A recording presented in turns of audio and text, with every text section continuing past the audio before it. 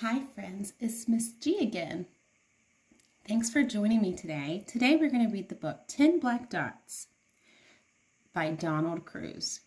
So we're going to read about counting to 10 again. All right. So this is the number 10. 10. What can you do with 10 black dots? Let's find out. 1 dot can make a sun or moon when day is done. So 1 dot is the sun, 1 dot is the moon. 2 dots can make the eyes of a fox. 1, 2. Or the eyes of keys that open locks. 1, 2.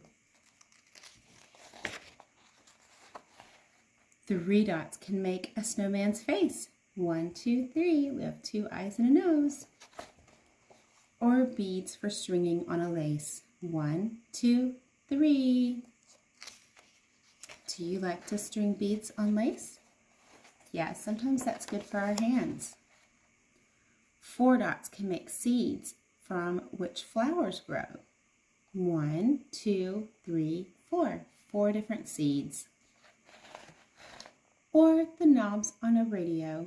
1, 2, 3, 4. I like to listen to the radio and dance, don't you? So much fun. 5 dots can make buttons on a coat. 1, 2, 3, 4, 5. Can you button your coat?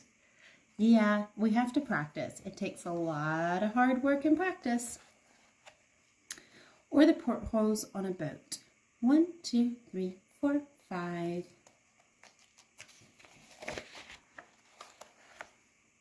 6 dots can make marbles that you hold. Half are new, the rest are old.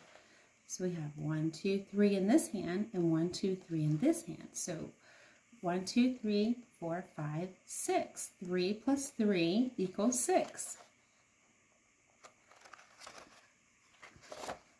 Let's find out what happens when we add 1 more to make 7. 7 dots can make the spots on a snake. Ooh, I don't like snakes, do you? 1, 2, 3, 4, 5, 6, 7. Or stones turned up by a garden rake. 1, 2, 3, 4, 5, 6, 7. Do you ever help rake the yard?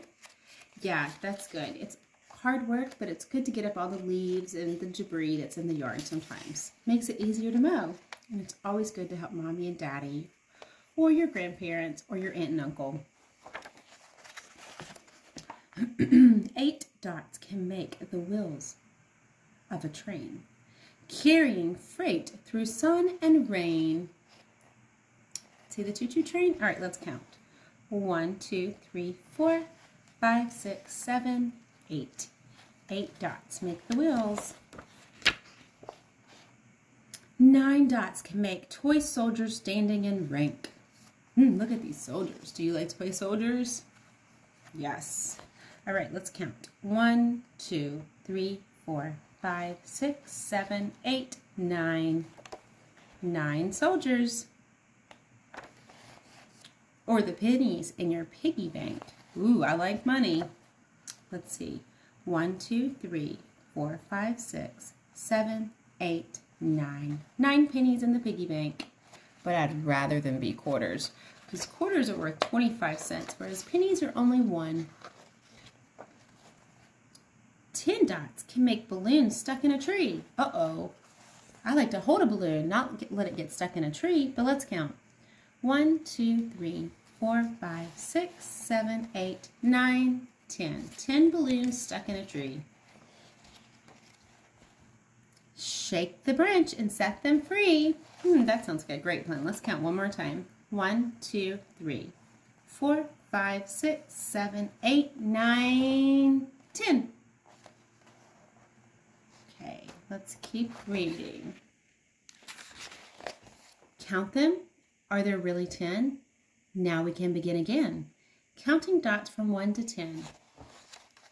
1, 1, 2, 1, 2, 3, 1, 2, 3, 4. 1, 2, 3, 4, 5.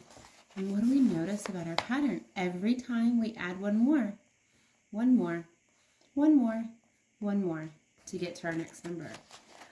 What number is going to come after 5? That's right, 6.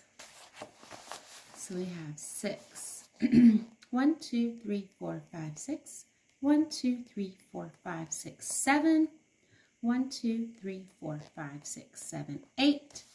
1, 2, 3, 4, 5, 6, 7, 8, 9. 1, 2, 3, 4, 5, 6, 7, 8, 9, 10. Notice I put my finger on every one that I was counting so I didn't lose track. It's very important. That's what good mathematicians do. The end. Now, can you draw a picture with black dots? Can you draw me a picture with 10 black dots? What can you create? I can't wait to see them. Thanks for joining me today. I hope you subscribe so you can hear more books about counting and shapes and the alphabet so we can learn together. Toodaloo!